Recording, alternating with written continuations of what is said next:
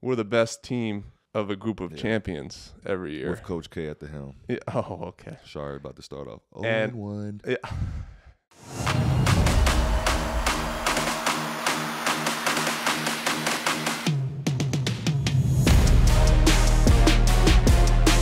Hello and welcome to episode 1 of the Better Blue podcast. I'm Ryan Kelly. This is my man James Michael McAdoo. What are we doing here, man? What's up, brother? What's up? Yeah. What's up, everybody? Welcome to episode 1. Like my brother Ryan said, we're here picking up kind of where we left off. Just, wanting to let y'all know this podcast is going to be all things UNC, Duke basketball, as well as, other things involving the game of basketball, from the NBA to what's going on in the recruiting world with our respective schools. And if you didn't get a chance, go back, listen to episode 0, check it out, YouTube. We're on all platforms. Subscribe, give us a like, hit us. We're going to have a mailbag set up. But we kind of ran through basically, why are we sitting on a couch here in Japan? More or less, we're playing professional basketball over here, been playing together for this is our 3rd season together. And, obviously we just wanted to have a chance to talk about everything we love. So we started the Better Blue Pod, and, this has been crazy getting everything put together. But, we're finally here, and we're looking forward to just putting out a ton of content. And we talked about it in the first episode. What a time to start a podcast around college basketball, but more so UNC basketball. And that school down the road. Yeah, definitely a lot of shifting landscape. We, everything from the NIL, how that's changing the game of basketball, college basketball, pro basketball, the one and dones, whether that's going to be kind of shifting away and changing recruiting. So lots to talk about. But today in our episode 1, we wanted to first of all hit some notes on the preseason for both Duke and Carolina. The preseason games, little exhibition games, blue-white scrimmage. We're going to run right into a little bit of a non-conference schedule breakdown. Just talk about how we think the season's going to start for both teams, and then hit, we'll call it, some NBA stories, some experience stories for us. Not necessarily Duke and Carolina related, but we've gone through quite a bit in our careers, so some cool things to talk about looking forward. So. Hopefully we got some good stuff for you guys today. We're going to start off. Mac's going to hit his notes from the blue-white scrimmage. So get into it. Let's go. I got to say it's great to be back, man, talking about college basketball. I'm excited. I obviously have a lot more reasons to be excited than you. But come on. Man, I'm just looking forward to this journey, and I'm just excited for this ride. So, yeah, we're going to talk about the inter-squad scrimmage that we saw. Has it always been called the blue-white scrimmage? Yeah. Countdown to craziness, blue-white scrimmage. That's an awful name. Yeah. Oh, come on. And then we'll talk on you guys' first loss of the year against Houston. Oh. So, not much. There's no video of that. There's no proof. This is true. I don't know if anybody got a chance to see the scrimmage live, or like myself, I got to see, some of the clips online, which was very difficult because there was no audio. So getting to understand and know who this team is extremely difficult. Even as a Carolina fan, I know, obviously being a Duke fan, you have a better feel for like who these guys are, but you guys have a completely new roster. The only guy that really played was Roach. From last year. And he played a huge role. Yep. Especially late. Yep. Especially late. In the game, he played solid. One thing that I thought was interesting, he shot 3 for 3 from the three-point line. I noted that he was a 32% shooter from deep last year, which is something that he might not, have been asked to do last year as much as he might have to this year, just with so much, shifting lineups and new guys, and he has to really be that anchor. We talked about this off camera. It was awesome to see that young kid, Proctor, the Australian kid. I'm a fan. I'm a fan of his game. I think he plays a lot older than an 18-year-old. I think he understands that he's not going to be asked to do a ton, but, in terms of the system, I think he went to a great system, I got to say. you guys are going to get up and down and give him a lot of freedom. I think he showed that in this scrimmage, some of his decision-making. I think that's going to be the biggest key for him is just, understanding he has so much talent around him, and knowing when to choose his times to attack. That tends to be an issue. Not an issue, but like a learning curve where there's just so much talent and youth and figuring out, when am I getting mine? And I think in the past, obviously, Coach K did a great job of getting people to, even freshmen, to buy into their role. But that's a new coach, Coach Shire. John's got to figure out, how do we get people to buy in? But I do like Proctor a lot. He plays with his head up. He's unselfish, but attacks the rim, has a nice-looking stroke. We'll see if he can knock down shots because, like we talked about, I think the shooting could be a potential issue for Duke, which it's been the last few years. A part of an unbelievable recruiting class also. We didn't get to see Lively, who is the number one player in the class of 2022. I think he was out with a calf strain. We didn't get to see Whitehead, who had surgery on his foot, which is a little concerning. I doubt you'll see him before. I don't think you'll see him in the month of November. I'm not a doctor. Let me preface that. He did drop, I think it was on Instagram I saw. He dropped one of those, ball emojis, like he's on his way back. I mean, not to. What's the rush though? Yeah, and I would say I would say that especially John as a new coach with kind of a changing program, you want to show these guys that we're taking care of you. I mean, I myself had 2 broken feet and at Duke, and foot injuries have been they're relatively, as far as injuries go, common at Duke. So I would assume they're going to take him slow, and they've been taking him slow. The injuries already, but I mean, he's got to be back for Duke to be in a good situation. I hate to say it, not the best timing for the team. I mean, as an athlete, you never want to get hurt. But in terms of, trying to get some cohesiveness with an entire, new group, I'm talking grad transfers, you're talking 4 or 5, 6 freshmen coming in, no matter how highly ranked these kids are, they're getting ready to go up against, grown men. And we'll talk about that, when we talk about the Carolina team, just how much older these guys are than, a majority of your team. I think guys are coming in more prepared in terms of they've trained but the level, every level you go up, the athleticism goes up, the speed goes up. You have to get used to that. The physicality, especially of college basketball, is nothing like high school or AAU. Which I learned very well my freshman year when I couldn't play. I know for a fact I did not meet our strength and conditioning coach on any of my visits. I got there, we got well acquainted very quickly, and I was like, oh, we lived here before, after, maybe sometimes during the game. I feel like. Yeah, I think my eyes were widened when they saw my body, and then when I left, they were probably still like, "Oh, we did what we could." But another surprise from the inter-squad scrimmage was, maybe a small note here, was the kid Reeves, who was a 3-star and really probably supposed to redshirt. And I saw Shire came out, and they still are undecided on what they were going to do with him.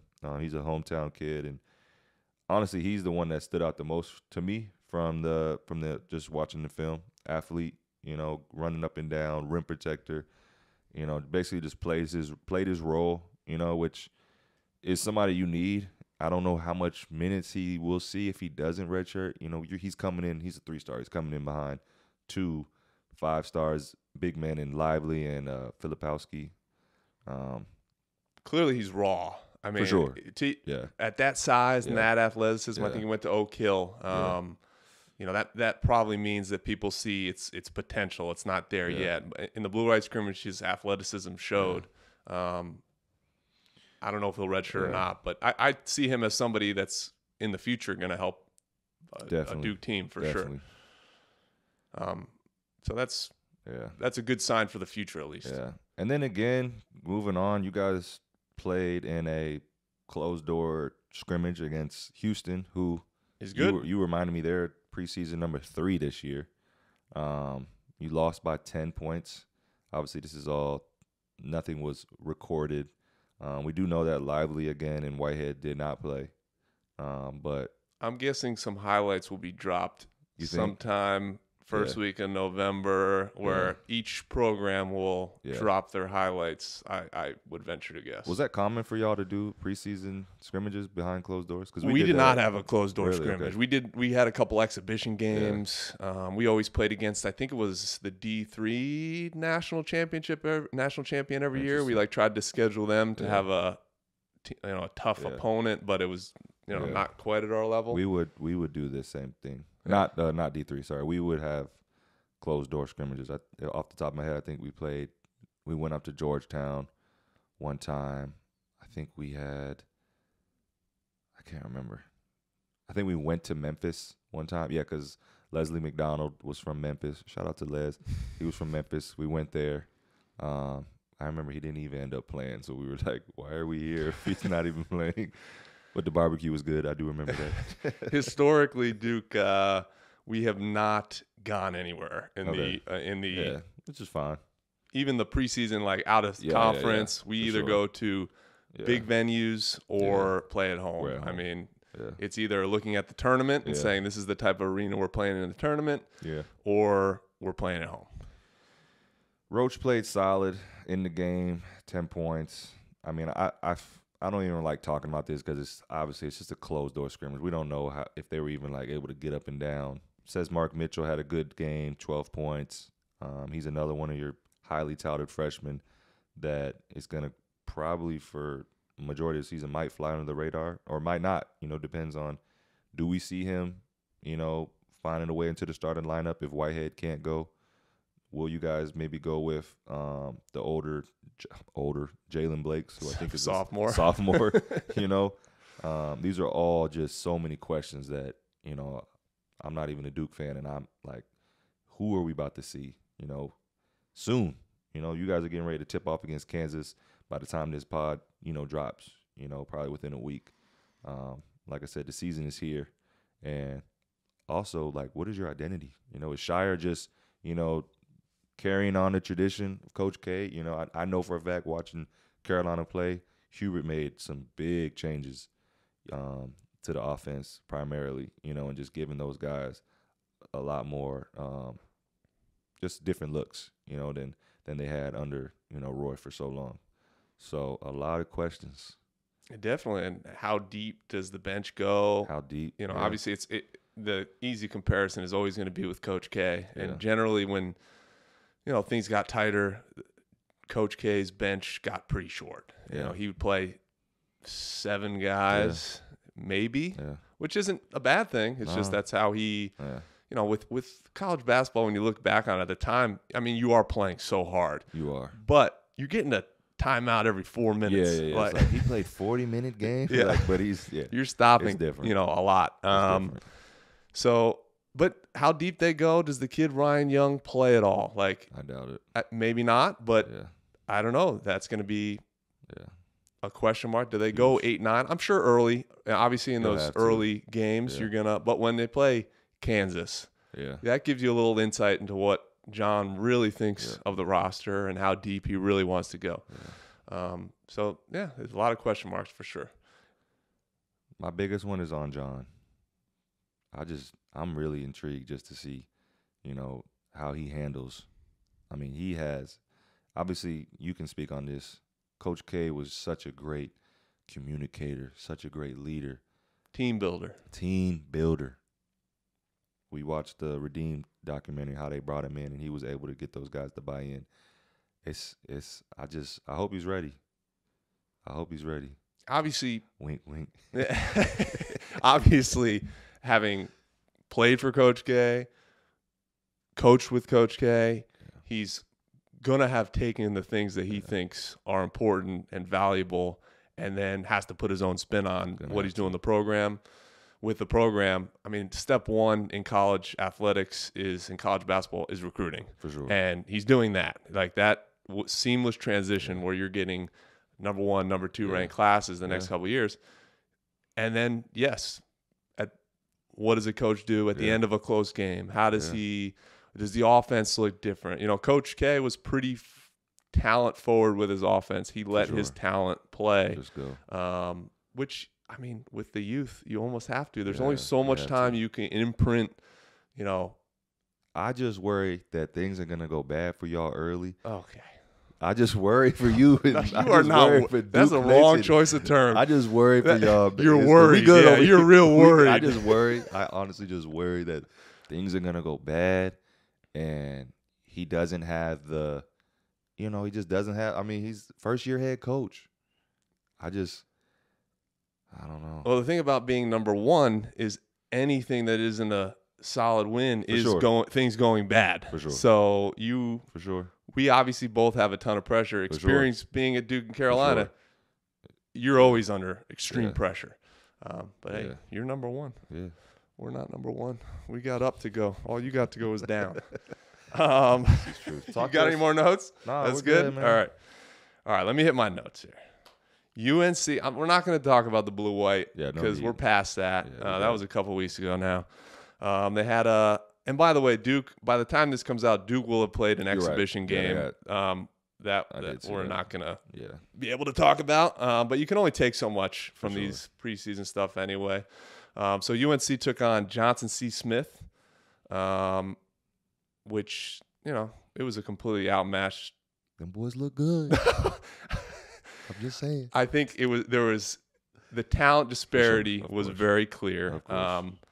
Similar to Duke, a little bit of a bummer to not be able to see R.J. Davis, Justin McCoy, Puff Johnson, Jalen Washington.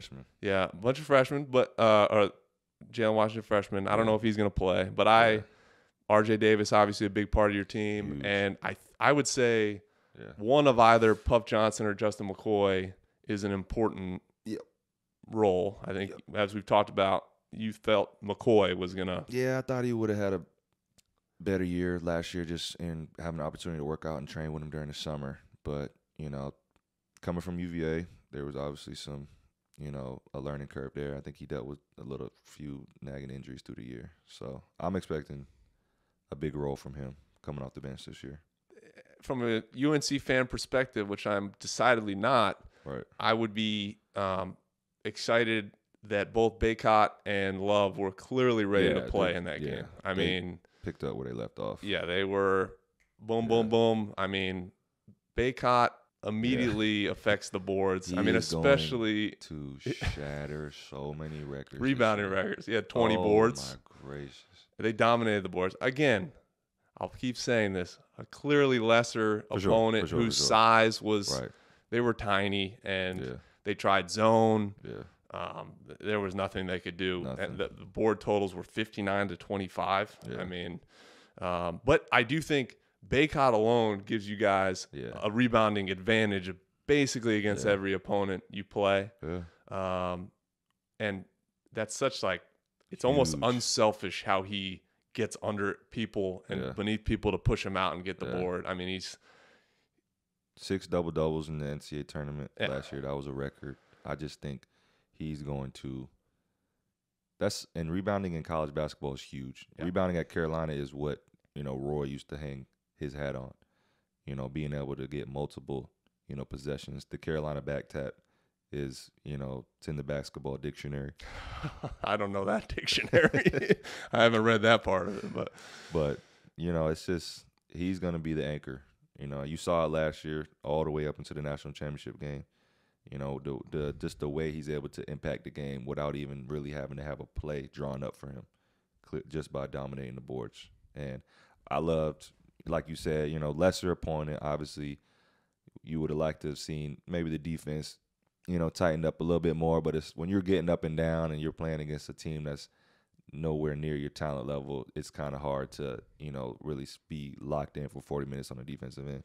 I just thought it was great to see Pete Nance for the first time. I don't know what your thoughts are on him. I think that was a huge question mark on, his role. Obviously, Manic left the season that he had last year. This kid can play. I like Nance a lot. This kid can play. My one concern, and I played with Larry Nance with the Lakers, great dude and a great family. Yeah. My concern with Nance is that he did shoot over 40% last year. Yeah, he did. But he's not the shooter than Manic. Nah. He is not a quick release. No, doesn't. Manic's confidence as the year went on rose and rose and rose, and was turned into a great shooter. I mean, a great shooter. But I do think that Nance is a little more versatile. He is. I mean, he can put the ball on the floor a little bit. He can play with little touch floaters around the basket. I like his length. Yeah. And not that Manic couldn't do those things either. No, but his role was different, and he was more as a spot up guy. I like Manic was tall. He was very lean. I think Nance is a little more solid. He's a little upright the way he runs and stuff, but I love his skill level. I think he's going to help you guys. I mean, obviously he's going to help you guys.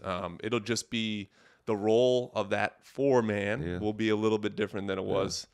And Manic was huge for you guys. I mean, down the stretch, he was huge. So I also liked how Caleb Love was playing again in that game. He was just unselfish. I mean, he had, I think, which might have had something to do with R.J. Davis being out. True. But Hubert in the post-game interview, he said that was something he talked a lot with Caleb on, and I think that I don't want to say it was an issue last year because you guys went to the national championship. How many issues can you come up with? But he was very quick to shoot. And you guys needed that.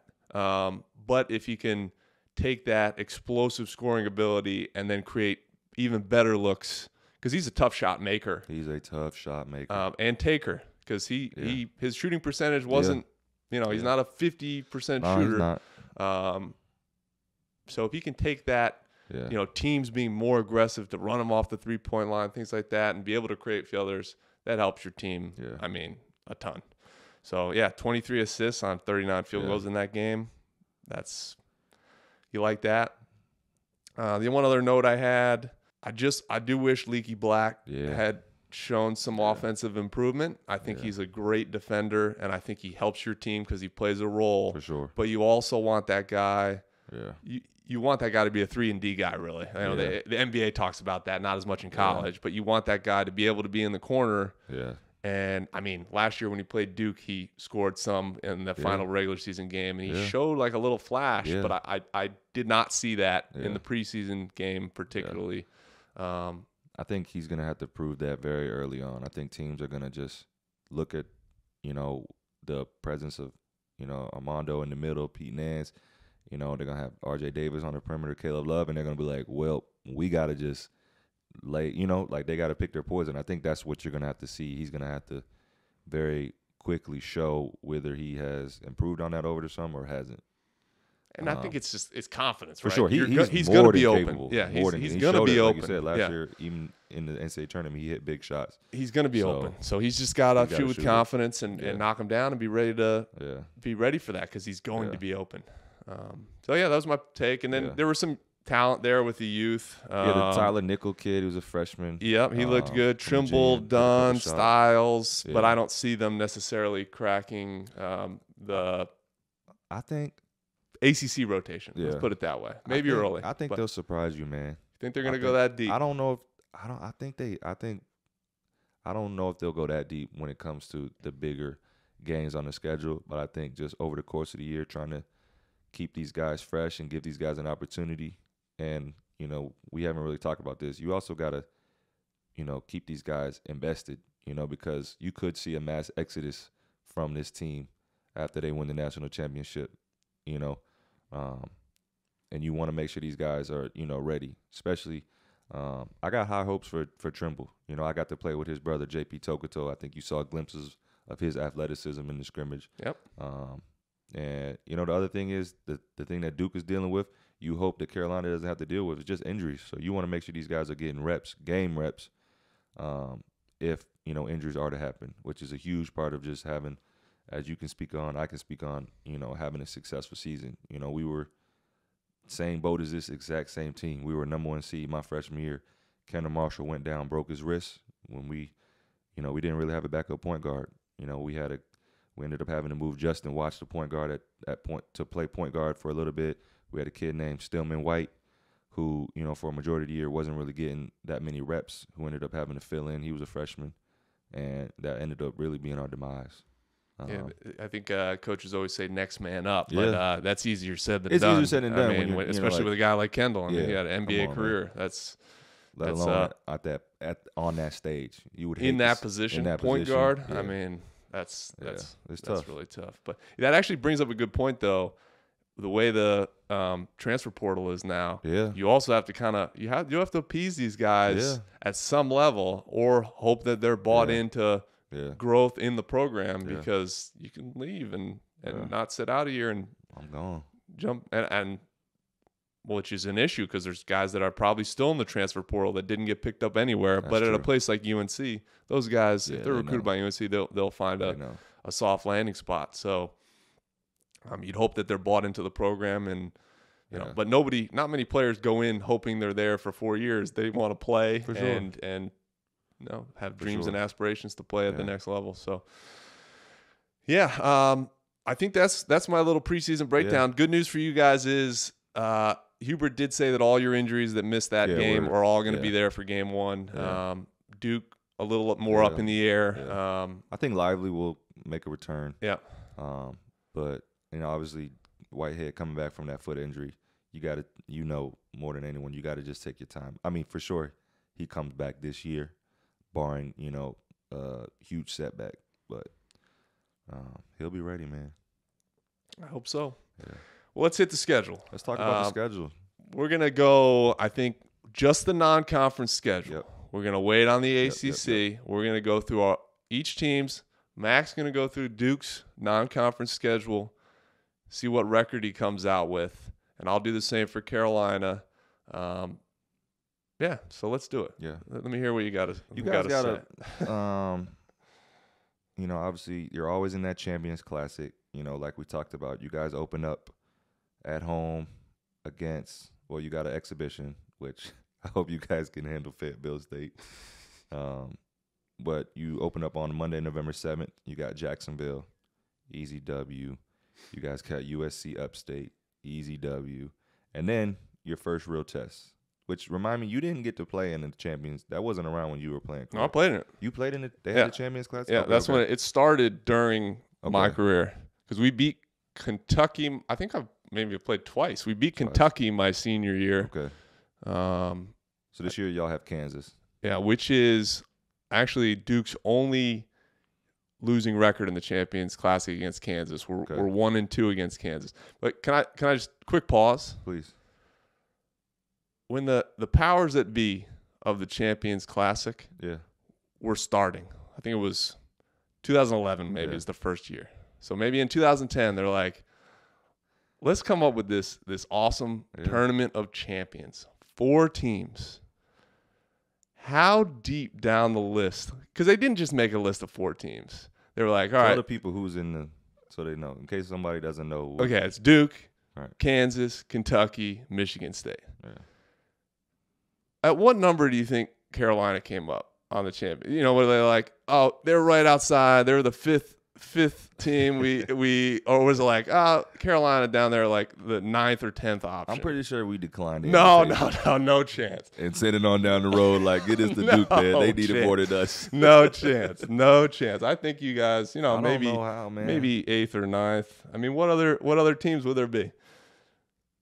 Well, we for sure. Come on, man. Don't disrespect is at an all-time high here, people. So you think you're like 5? You were just outside. There's a story that we don't know, but we basically probably either declined. There's no way you declined. For sure. No. Why would you decline being in that? I don't know.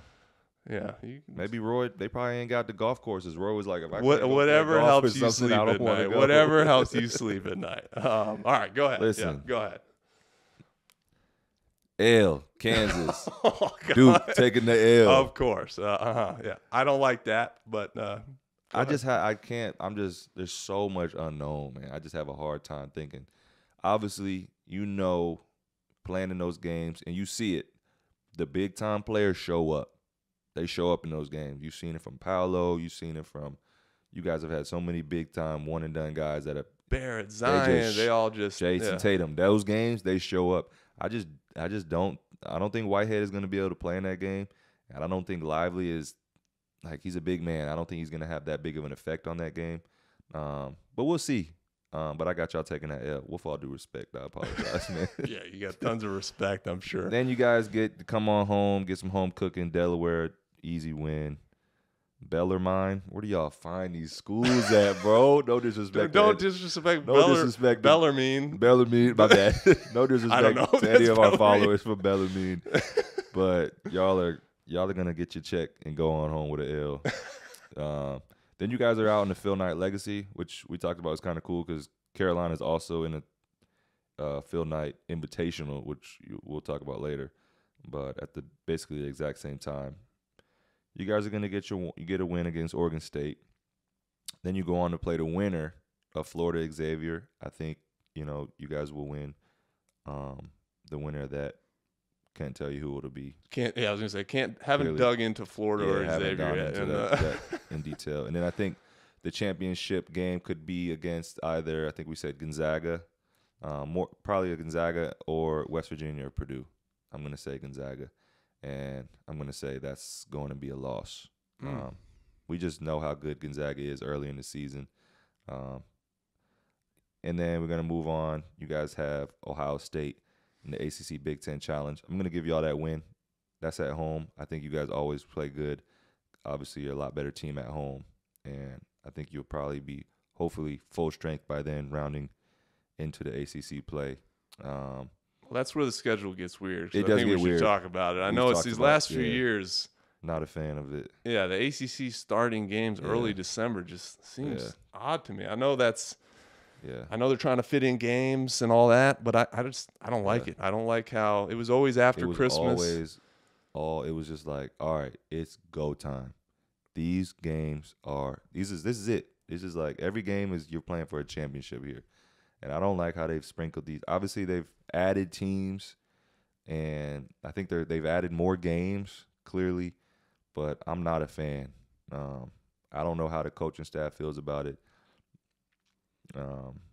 Thankfully, I think Carolina plays like at Virginia Tech and has a home game against, I'm not quite sure, but you guys have Boston College and then at Wake Forest at the end of December. And then you got the Jimmy V Classic mixed in there up in New York against the Iowa team. I got y'all getting that win. Maryland Eastern Shore at home. I got y'all getting that win. And yeah, that wraps it up. Never was a fan of those. Yeah. Early December, like December 11th, the exam time. The school games. Campus is empty. Yeah, that was. Like you're there, but you're like, man, it'd be nice to be home. Those are games that are tough. I mean, I'd imagine it's going to be a nice trip for y'all up to New York. We got to play when I was in school. We got to do the Maui Invitational. We lost, so that was we won that. That was tough. My junior year. Yeah, that was tough. I was the MVP. You won a medal? I was the MVP. Hey man, put a little MVP trophy on his shirt, man. All right, so what is that? I got y'all losing to Kansas. Then I got y'all losing in the championship of the Phil Knight Legacy to Gonzaga. So that's 2 L's. What's that end up being? 9-2. Yeah, 9-2. 9-2 non-conference. Yeah. Which, I mean, that's not bad. For y'all's roster, for Duke end up? You'll still be in the top 10. You think so? Two losses. 2 losses to ranked up. Yeah, that'd be 2 losses to ranked teams ahead of us, right? Thank you. Ranked teams ahead. Assuming of you, they win out. Yeah, I think we said Gonzaga's 2. Kansas is maybe, I think y'all are 7. They're 6. Yeah, 7. Yep. Yeah, like, I hate to say it, those aren't bad L's. No. Especially for, hopefully you're, by the end of that, you're, have your full team, Whitehead is back as well. Yeah, I think that would be in a good position. I mean, I think the Kansas Whitehead being back or not is a big question. And if he's not back, you got. That's going to be a very tough game. That's in 2 weeks. If he didn't play just off of getting your rhythm alone, that's going to be tough to be thrown into that kind of environment. And I agree with you. Lively, while super talented, is not necessarily a go-to scorer right now. For sure. But you never know. Duke, like I said, Duke has the best record in the Champions Classic. So we're the best team of a group of champions every year. With Coach K at the helm. Yeah. Oh, okay. Sorry, about to start off. And 0-1. Yeah. And I think The Champions first team Classic, to get kicked out of the Champions Classic. Your membership has been revoked. and we're going to the fifth option, which is not UNC. We will decline. All right, let me take a look here. Let's look at this. We them UNC boys. schedule. Come on, man. Come on over. After surviving Johnson C. man. Smith in that Listen. 101-40 exhibition game. What? Yeah, that's a interesting schedule. So you guys start out in state. Your Sister school.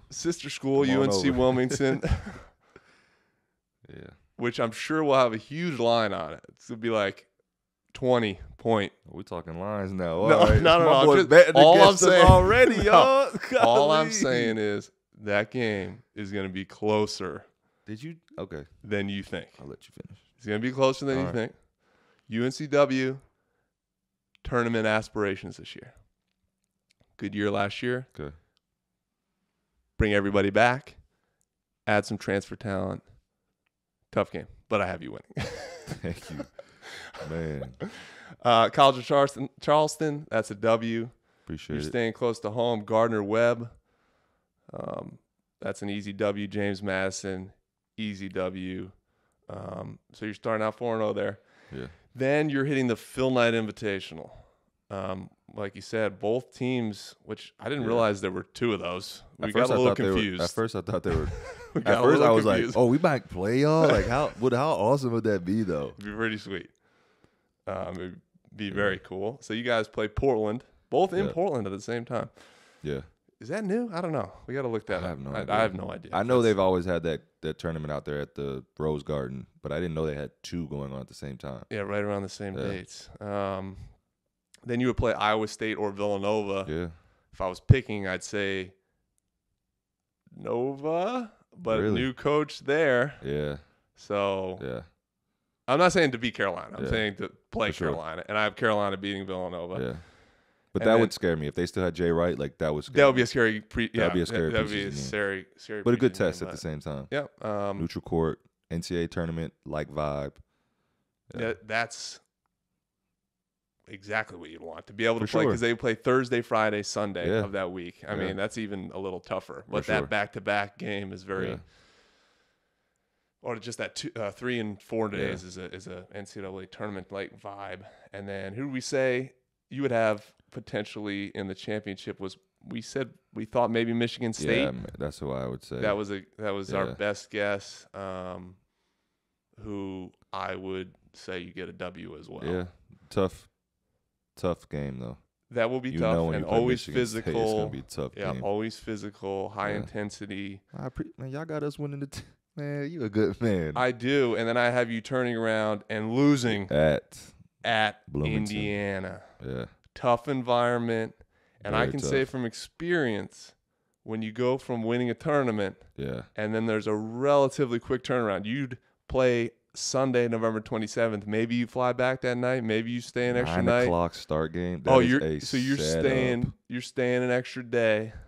That's Yo, a setup. 9:15 p.m. That is a set. Let's just hope they're trash. So that's like a 10:15. But they're trash, I think. I got to do some we got to dive into that. Yeah, we're gonna have to dive into that when it comes around. But I got you taking that L because if you get home Monday And the Bloomington. 28th. I played there. Timeout. We played there.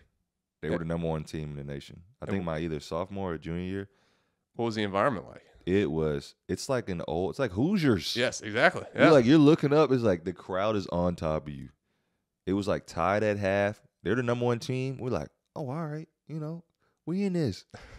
Fam, that second half was a blur. Like that was when Oladipo kind of came out. He didn't come out of nowhere, but like he had a monster year. Yep.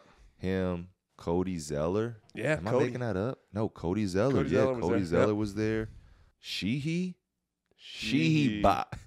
he might have bodied somebody. It wasn't me. He might have bodied somebody Wasn't that me. game. It Wasn't wasn't me. me. But yeah, tough environment. Yeah. So And they're gonna be ready. I'm not saying that they're a Yeah. better team than you, No, but I'm but saying just off a setup predicted game. tournament championship, late game Yeah, in Indiana, That's a setup game. That's a tough one, and I can speak from experience because that's exactly what happened. We won the Maui Invitational. Yeah. We came home. That was even tougher because we had the time change. Is that the ACC Big Ten Challenge though? That's ACC Big Ten. Okay. I'm like, why would we even take that? But okay. That's why you had to. You had to. So we won the Maui. Yeah. My junior year, and then like 3 days later, so we had to fly, time change back, and 2 or 3 days later, we played at Ohio State. Yeah. And got drubbed. I mean, just destroyed. Yeah.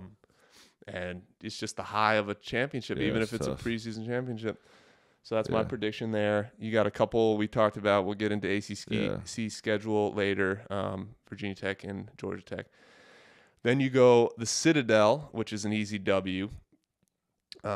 And then a little bit of the CBS Sports Classic here, which we'll both have played by this time. Yeah. Ohio State will have a common opponent. That'll be that'll be a nice test just to see where you know, an early look into what each team would look like against a similar opponent. Yeah. I have you winning that game. And then the Jumpman Invitational, interestingly, in Charlotte. Home game. Which we played them at home last year, and that was probably our first signature win last year. Because they were good. Yeah, they were. Well, they were supposed to be good. Yeah. I think they underperformed. Top 25, maybe top 15.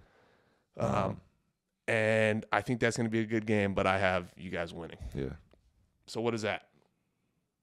That is 2, 3, 4, 5, 6, 7, 1. That is 9. 10-1. 10-1. Is that right? Yeah, you got us taking one loss at Indiana. And we have 8-2 on your side. So that probably drops you out of the number one. Because don't you think? Well, we have a Gonzaga losing too. I don't know what Houston's preseason schedule looks like. Yeah. So you could stay at number one, losing a game in the yeah. But be hard. They like to shift. They love the shift. Yeah, they love as soon as you things. lose one, they're gonna go to that first undefeated team. Yeah, that's true. And then a little more of a sneak peek. We do have our first 2 ACC games, Virginia Tech and Georgia Tech, in the month of and then the very end of December we got Pittsburgh. So, a little preview. I think that Virginia Tech game at Virginia Tech. Yeah, but although they did put us out of it, I think we'll handle them. They put us out of the ACC tournament last year before they beat y'all for the championship. Yeah, so that was a rough. Yeah, week they had a good run. Yeah, they did. So that's what we're looking at. 1 loss for Carolina, 2 for Duke, which is a great. I mean, it just shows you the ACC is going to be amazing this year. You know, there is going to be must-see TV every night when Carolina's on. Carolina's on. Because that whole honestly, you got us going 10-1. I'm a homer. I got us maybe going undefeated this year, bro. I think we're gonna have to. There's gonna get to a point this season where we're gonna be like, are these guys gonna lose? But we'll see. I think a lot for Duke. I mean, we've already said it. Yeah. It depends on Whitehead and Lively being there, being healthy, being physically in shape, not just their injuries, but having played. Yeah. Because the other freshmen, Filipowski has a ton of talent. Mitchell's talented, but I don't know that they're at that. Duke in the past has relied on those top 3 picks. You see Paolo. I mean, look at the season he's starting off with down with the Magic. I mean, they might not be winning, but the kid is. It's clear. It's clear. It is very clear. I would say almost surprising. I didn't think he was going to be that good. When I saw him in person last year, I was like, he's so big and athletically gifted. Yeah. And with the spacing of the NBA. I would say just his ability to create for others surprised me because you didn't really see that at Duke. I didn't really see him. I mean, how many assists did he average? Maybe less than 2. I bet you it was more than that. Really? Okay. I bet you it was more. But that was like he showed those little flashes, but he was a scorer. I mean, he was a scorer at Duke. He had to be. Yeah. And the way, the game is just a different game, college and NBA. And with all the spacing, the 3-second in the lane and all that, he's able to attack, and when help comes over, it's a little more defined than in college, and he can make that pass. So, but I don't know, unless Whitehead and Lively are healthy, those are the two guys who are and let's be real, I don't think people have them as like top 2 guys in the draft. Like not they're at all. not. There's that one level. They're both super talented, but there's that one level above them that, with R.J. Barrett and Cam Reddish, those were top 5 guys. Gary Trent Jr. Look at when he was at Duke. Was he like, compare him to maybe who would he be on this Duke team? On this team? I mean, his role was different than it is what he is now. For sure. He was just like an explosive shooter at Duke. And I think if you're hoping that the kid like Grandison can take I don't think he's the same, but like he's capable shooter, has shown it at college. If you guys can knock down shots, y'all are going to be a very scary team with the athleticism that y'all have. And obviously we've talked about Roach at length. Just his veteran leadership. This was a Final Four team. Y'all had a shot to play for the national championship last year. Shout out to Caleb Love for ending that. I was there. You were there. I remember. Yeah, but no, the talent is there. Yeah, I mean, I'm sure they said the same thing about Carolina last year. And it took considerable amount of time, for them to get in stride. We've said this, and I'll say it again, that they were an 8 seed going into the tournament.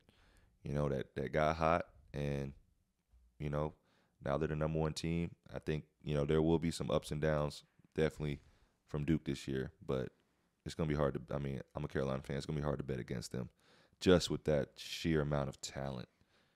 And I would imagine, like you said, Shire and the coaches there will figure out a way to get the best out of them. Yeah, well, that'll be. I mean, there'll be so much pressure in terms of, John, I think is very cool under pressure as a player, as a coach. I don't have concerns there. But what Hubert did with Carolina last year in his first year is relatively unheard of, to take a team. And obviously you're starting at a place like Duke or Carolina. Right, you're starting in a great place. But when you take over, you don't know how that's going to go. There's a learning curve. Yeah. There's a big difference between an assistant coach's role and expectations and management skills of an organization.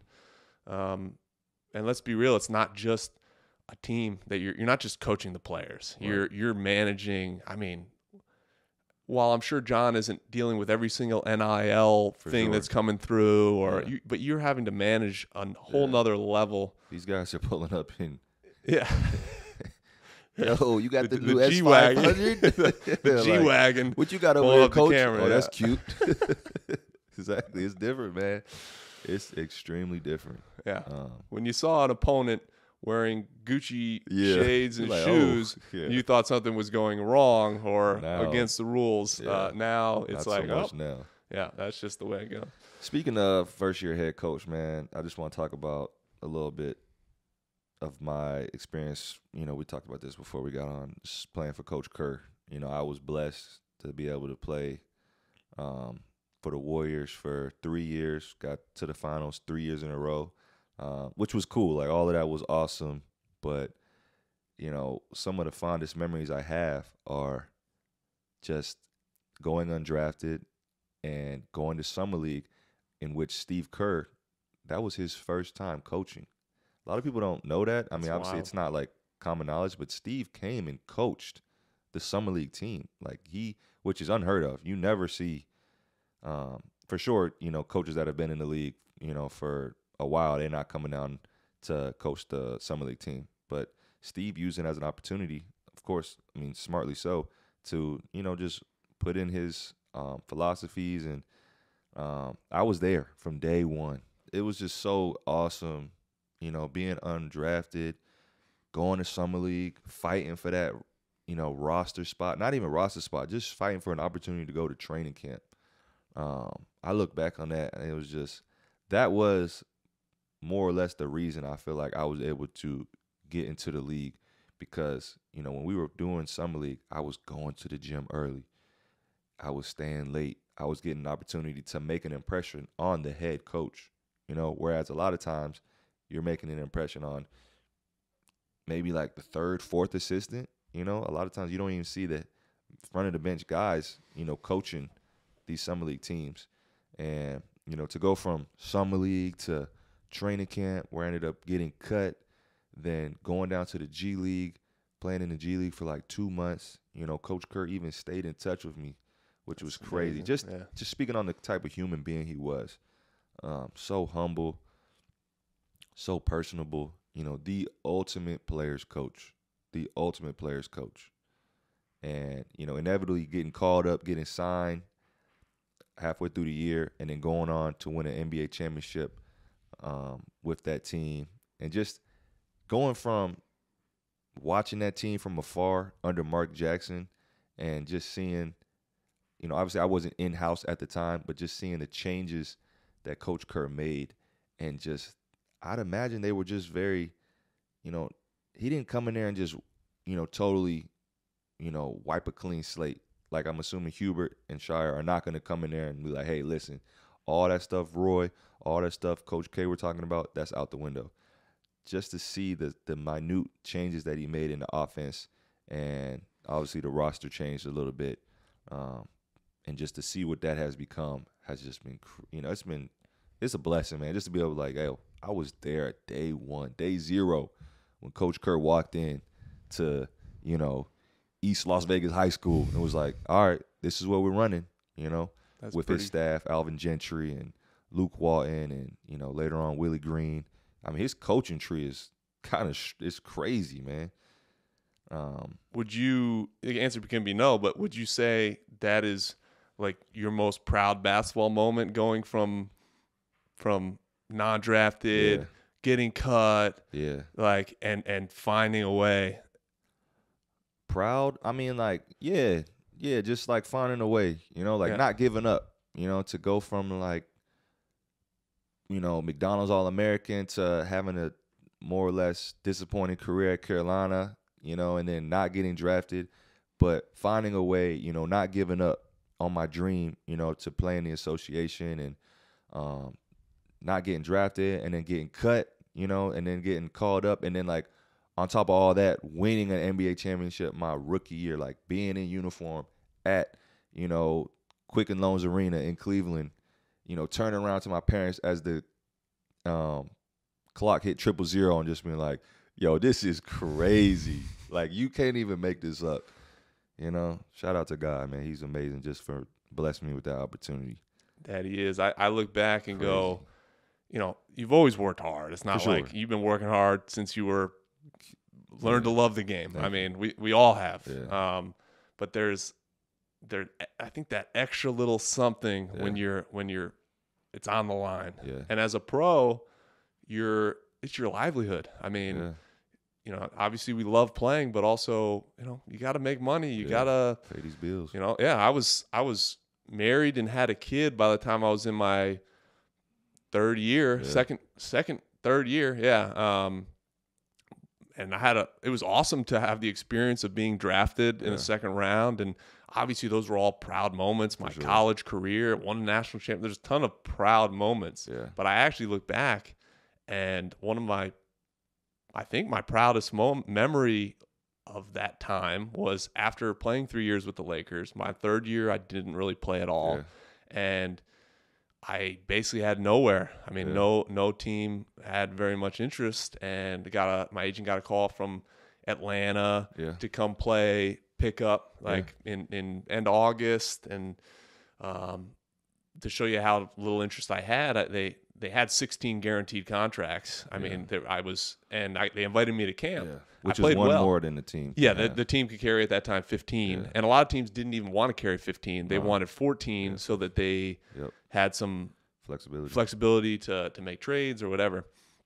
And to go to training camp, and I played well in those pickup games in August. They invited me to training camp.